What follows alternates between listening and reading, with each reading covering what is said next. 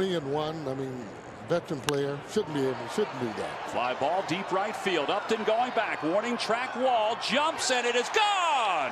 A 2-run home run for Hunter Pence the opposite way. And the Phillies strike first here in Arizona.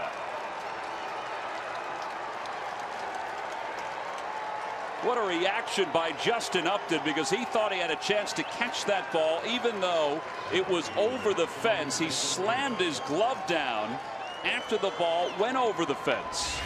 Well, you can see him going back. Now, this is what you call power to spare as he hits that ball to right field. Now he jumps, and he might have felt he jumped too soon, but I don't think he would have caught that. He looked to be well over the glove. There's a little more frustration there.